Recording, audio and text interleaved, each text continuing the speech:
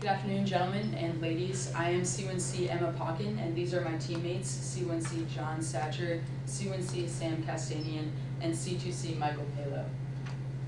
Today we're going to be discussing the issues surrounding the practice of Bacha Bazi. We're going to begin by discussing our ethical and legal premise for our line of discussion.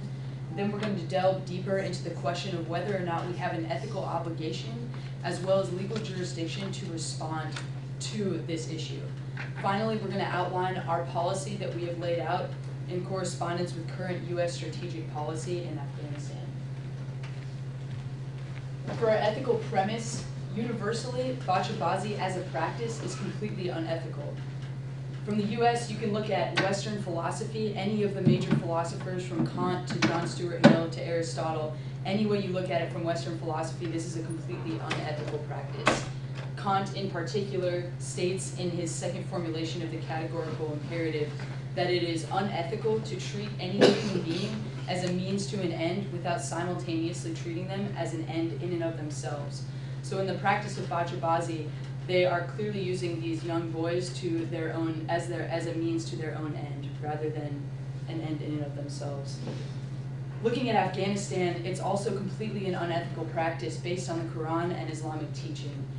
We can see that in explicit rulings in the Quran itself, the Hadith, as well as contemporary fatwas that all state that it is completely forbidden to deny the rights of a child, to torture, to kill, and to rape. So knowing this, knowing that it's completely unethical from any standpoint, we know that we're not risking not giving a certain degree of cultural respect to Afghanistan, rather that we can do that and have that be compatible with also enforcing this universal moral standard. So the question becomes then not whether or not Bacha Bazi is wrong, because it absolutely is, but rather do we have an ethical obligation now to respond to this, as well as do we have the legal jurisdiction to respond to it? And furthermore, is it strategically wise to respond to this issue based on what our objective goals are in Afghanistan right now? By looking at the law, we can see that Bacha Bazi is also entirely illegal, both in the international community, from the United States perspective, and Afghanistan. To begin with, there's the concept of jus cogens, which states that there are fundamental liberties provided to everyone that are non-derogable rights. And this includes the right to life, or the right to security in person, to be safe from harm, or the right to be away from slavery or be enslaved. Under the United States Code, Title 18, Part 2, Chapter 110, sexual exploitation and other abuses of children lays out the law that states that you cannot abuse children, you cannot sexually exploit them, and protects them under the U.S. Penal Code. With the Afghan Penal Code, while this is the latest version that we could find from 1976, it states under Chapter 8, adultery, pederasty, and violation of honor, Articles 427 and Article 429, that children cannot be exploited in this fashion. Now those who do, it states that you would go to jail for a very long time, and this is going to be part of our strategic recommendation on how to impact Afghan legal structure in order to protect children from Bacha Bazi. So back to the ethical question, do we have a responsibility to act? Ethically, yes. Now to establish this, we're relying upon just war theory, which is broken into three separate parts: use ad bellum, use in bello, and use post bellum, before the war, during the war, and after the war. Now we're going to be focusing on use post bellum to establish this, this ethical question. And in addition to this, we have a duty to rescue and a responsibility to protect. We'll go more into this. And when I say we, I'm talking about the United States, but the stakeholders is much larger than that. It's the military, the politicians, and civilians of the United States, as well as in Afghanistan, the police force, the leaders, the civilians, as well as the international community, all have a stake in the outcome of this specific situation. Now, what's very important about this, the reason why we have a responsibility to act here in Afghanistan, is because between the Taliban's rule, or while they were in charge between 1996 and 2001, Bacha Bazi was essentially non-existent. Now that we've toppled the regime in Afghanistan, we have an ethical responsibility specifically in Afghanistan. That's why our ethical responsibility doesn't go into other countries or other parts of the world. The United States shouldn't become the world's police force in this specific area. So the legal question more or less becomes, do we have jurisdiction as the United States to intervene in the practice of Bacha Bazi, or who does, whether it's the international community, the United States, or Afghanistan? And breaking up the idea between the United States and Afghanistan, there are several bodies of law that we must look to. The first is the bilateral agreement with the United States and Afghanistan, military installation jurisdiction, and finally the international force that the United States has with regards to international humanitarian law. In Afghanistan, who is less restricted in this practice, we look to domestic law, treaty obligations, the Geneva Conventions, and the whole body of human rights law, which applies outside of conflict and will specifically apply to today's question of who has proper authority legally to end the practice of Bacha Bazi. So back to use postbellum, we're in a rehabilitation period with Afghanistan where we're trying to establish a minimally just state. Under the Taliban, it was not a minimally just state, which means that the leadership has they're looking towards creating the human rights of the civilians and ensuring that they have rights, ensuring that they're not going out and committing crimes such as Bacha Bazi. In addition to this, we're advocating for police and judicial retraining. Now, this doesn't mean Western countries come in and impose their rule or their specific philosophy in the area, but educating and training the current judicial and police force in the area, giving them the ability to try and the ability to convict those that are creating or utilizing Bacha Bazi. And this would be a legitimate regime. It's because they have a human rights interest in mind and they're looking out for those individuals, the civilians under them. So as we look at the ethical duty to rescue and a responsibility to protect in varying degrees, there's a duty to rescue here for both the United States and Afghanistan.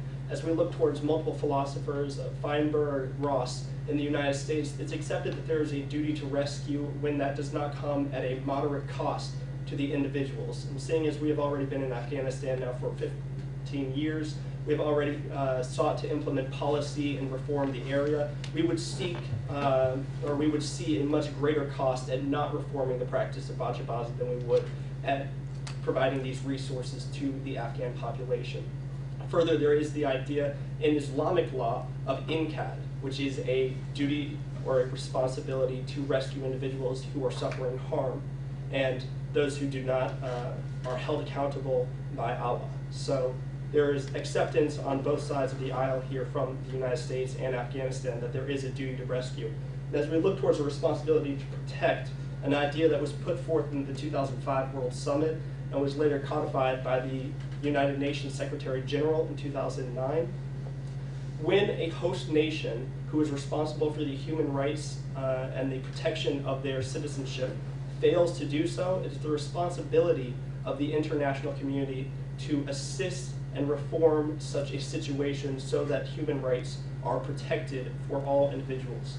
And so the United States, as well as the international community, is required under this responsibility to protect, to provide assistance to the Afghan population that is suffering from this practice.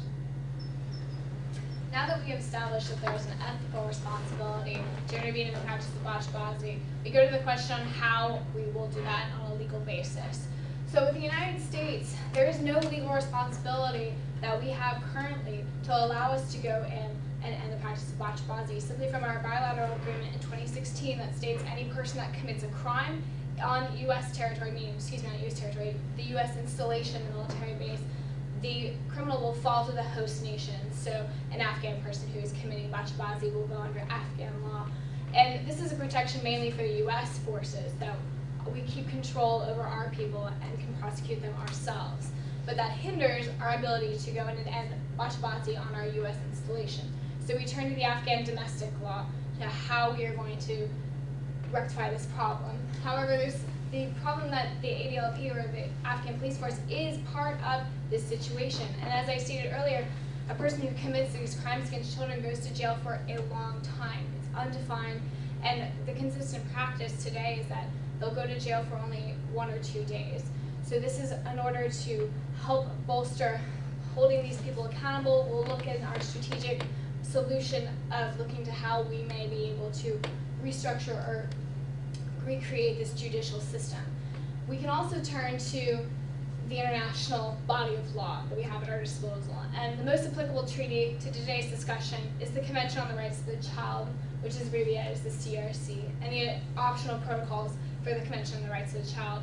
Now, the United States has signed and then ratified the optional protocols, but Afghanistan has ratified both. The difference between signing and ratifying means that the United States simply cannot go against the basic principles involved in the Convention on the Rights of the Child. They cannot go against the fundamental ideas of protecting children as a signatory.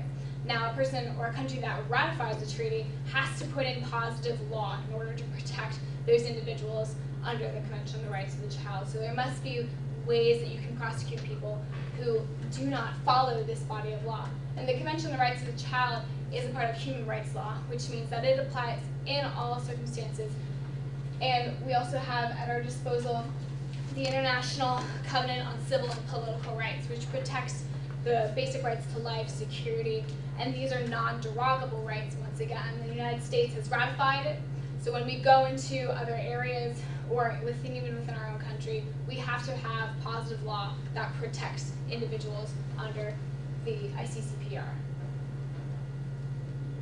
So now that we have established that there is a legal responsibility, an ethical responsibility, a legal responsibility, how do we implement this on a strategic level? Is it wise to go forth with these procedures? And we would say yes, this is our plan of action for how we're going to end Bacha Bazi in Afghanistan, to begin with empowering those who have legal responsibility, which would be mainly the Afghan domestic judicial system. The Geneva Convention's Common Article 3 outlines that there are certain fundamental rights to those at all times in the times of conflict, which means that we can go back to when the war was occurring and these practices were still happening and prosecute those individuals at a higher level who may have known that this was going on or should have known that this was going on, this practice, and continually parallel this to the International Criminal Court of Yugoslavia or Rwanda for types of practices that continue to go on in Afghanistan during times of conflict. Furthermore, we look to going back to the domestic idea, which is to recreate the police system, and as that will talk about. Exactly. So the second facet of our strategic plan is to look at the way we're doing and executing our training for the ALP right now, which is essentially whether we're training them on issues of personal hygiene or human rights, we're using our American soldiers to give them that training. And it's been very, very ineffective. So instead of doing that, we want to look at their own culture and pull from their own Islamic law and see how we can revitalize that program. So we looked at teachings from the Quran and Islamic teachings, as well as a very recent 2014 congregation of the most contemporary fatwa, which is a group of 120 Islamic scholars that come down and have clout similar to the Pope would within Catholics. And they basically came down with a point-by-point list of revitalized, not reinterpreted, but kind of bolstered ideas of what different Islamic teachings mean. And one of those was that it is forbidden to come down with a ruling for Muslim people if you yourself are not an Arabic speaker or a Muslim. And so coming from that cultural perspective, we can see how they, the ALP would have the attitude that they do not like being told what to do from Americans who don't have cultural relevance. And so instead of having our American soldiers complete this human rights training, we want to have actual Afghan people who speak the language and have that cultural relevance to give them that human rights training so that it has a much bigger impact. And as we look towards the United States portion of the solution here, United States commanders, United States soldiers still have that responsibility to report all crimes up the chain of command, whether the accused individual is a United States citizen or an Afghan national. Now, ever since 2006, the military has had the ability to practically act as a different entity. Now, military forces, infantrymen, are essentially a destabilizing force. They topple regimes, they defeat armies. Now, as we look towards the counterinsurgency doctrine that was created in 2006, specifically outlined by Army Field Manual 324, the military has an ability to provide a stabilizing force in the region. They have the ability to provide an occupational peacekeeping force with cultural sensitivity that is called for by counterinsurgency operations. Further, the United States military would seek to provide for this cultural sensitivity and a combination with the legal understanding that we already have, something that we've decided to nickname Judicial Green Berets. And 5 minutes remaining. Thank you. And much the same way that a Green Beret would enter a community and provide that community with the education and the ability to stand up for themselves as a military unit, these Judicial Green Berets would be individuals with the religious, cultural, and political know-how of Afghan nationals to be able to enter these communities, speak with village elders, and insert themselves in the Jirga, which is a name for the collection of village elders that makes decisions in Islamic and Afghan culture. So as we look towards these Judicial Green Berets, these would be individuals who can provide for a human rights education in the area, who can provide for a structuring of judicial systems by these Jirgas, very similar to the way that the United Nations oversaw the Gakaka courts for the ICTR, that's the International Criminal Tribunal of Rwanda. So these organizations, these judicial powers that are functions not of a sole individual, but rather of the community and the community's elders. And so we would seek to empower them by providing this human rights education by these individuals who are termed Judicial Green Berets. In conclusion, this is the ethical, the legal, and the strategic decision to make. This proposal is ethically wise because the United States has a responsibility to act in this area. Legally, we have the ability to train and give power to the current Afghans in power in their specific regions. And finally, strategic, we have the ability to stop current and future problems in the region and to ensure that we have a solid future for Afghanistan. At this time, we welcome any questions that you may have.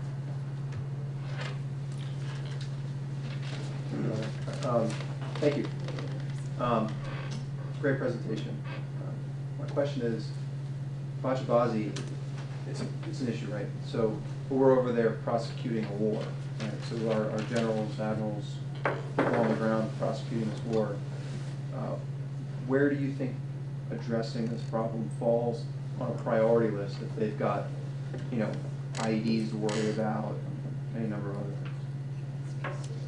So as we look at the priority of Bacha Bazi, we're looking at what is functionally a stability or an instability question. If they do not have the support, the ALP, the Afghan local police, if the judicial system, the national individuals who are in charge of it, as well as the regional lower subcourts, do not have the support of the people, which is what we've seen clearly for the past year. Village elders, as well as the common population in Afghanistan, they're exhausted with the idea that these individuals who perform Bacha Bazi, who enact crimes upon Afghan people, are not being brought to justice. If the Afghan police force, the Afghan judicial force that we have sought to create and assist does not have the support of the population, we're looking at a reversion to, in 5 years after we have left Afghanistan, another reversion to Taliban-like rule, to an overthrow of a national government that is not seen as sufficient by the people. So this comes in not at an immediate level. Obviously, this is not the same as responding to fire or trying to clear IEDs through convoys, but this is part of the judicial system that we seek to implement and is strategically one of our largest concerns in the area, to provide that support to the Afghan systems so that they have the support of the population, they have a human rights foundation that they can survive on. You've established a legal, ethical, moral basis for change, and it's a fine presentation. How do you account for the acceptance of the practice, the lack of past efforts to change, if it is so wrong, by the society? Yes, sir. Actually, surprisingly, there hasn't actually been a lack of willingness to change. In fact, if you look at the practice of Bacha Bazi when the Taliban was at its height of power between 1996 and 2001, they had all but virtually eliminated it. Now that is partially because the Taliban obviously is very intimidating, influential, and powerful. But so we can see by looking at that it is possible to almost completely eliminate this practice. It just needs to be heightened to a level of awareness, and we need to partner with the locals and the and the leaders to revitalize their judicial system so that it is heightened to a level of awareness that they actually act upon, instead of, as Sam mentioned, right now, the law in their penal code actually says as a punishment for rape of a child is jail for a long time, is the wording of it. And so simply by even changing the wording to a specific minimum punishment and bringing that awareness about, we think that it will be very possible to enact change with this issue. And that's not imposing the Western judicial system, as my colleague was talking about earlier, but looking to the Quran and various other Islamic authorities to have that buy-in. May I ask one follow-on to that? So in your example, you're advocating the way that change was done was through execution. So although you say you want to support the penal system, the only example you have where societal change against an accepted practice has come through the death penalty. Is that ultimately where the Afghan penal system has to go to change the practice? No, sir, absolutely not. I think that at least a minimum of a few years in prison, as well as an understanding from the ALP that they will receive some kind of penalization, because right now, as we've seen with this particular case study, there was no retribution for the leaders who were performing these acts. And so I think even a minimum punishment is going to change the attitude. And we do have the backing from the locals, because as we can see, the locals hate that this is happening, obviously, because it's happening to their children. And if we have the support from the locals, I think we can get the support from everyone else. Right, as we've seen with this practice and with traditionally Afghanistan after 2001, after our interdiction overthrowing the Taliban, this is not a question of a practice that we cannot eliminate. Instances of financial corruption wouldn't be said to be Islamic practice that we cannot eliminate simply because they have occurred because there was a temporary lawlessness and there's not been a perfect restructuring of their judicial and legislative systems. So as we implement a system that can provide accountability and can issue forth not only determinations of guilt, but also the subsequent punishments that are tied to that guilt and tied to the criminal practice, we'll see a revision in this cultural practice. We'll see reductions in these rates the same way in the United States when a law is enacted. When we have a judicial oversight and when we have individuals going to prison for that, that practice teeters off. Originally, we went into Afghanistan to defeat or to eliminate Al-Qaeda, who had been responsible for 9/11. At that time, our primary focus was certainly on the military side. You all have been addressing what I'll call winning the peace.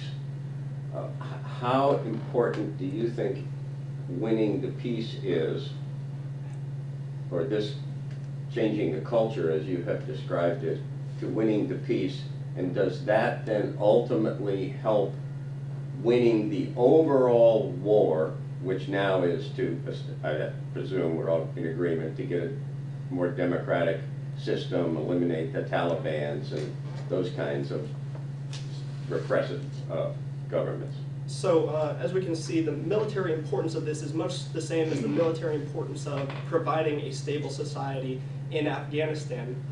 As you have probably seen in the news reports of the practice of Bacha Bazi, and really the event that brought it forth to the Americans' recognition from the entire civilian population, is that these individuals who suffer this child sexual abuse are at some point picking up a firearm and firing upon and seeking to kill those individuals who abuse them, as well as everyone in the nearby vicinity. So we've actually lost United States service members. Britain has lost some of their own service members simply because of the proximity we have to these Afghan local police commanders who are performing the practice. So much in the same way, an animosity fuels the recruitment process for almost all terrorist organizations. By the way of eliminating this practice, by creating a society in which there are not these substantially harmed victims of abuse and of the practice of Bacha Bazi, we'll be eliminating a source of instability, we'll be eliminating a source of rage that would seek to continue violence in the region, that would seek to take up arms not only against Afghan local police but also their coalition partners.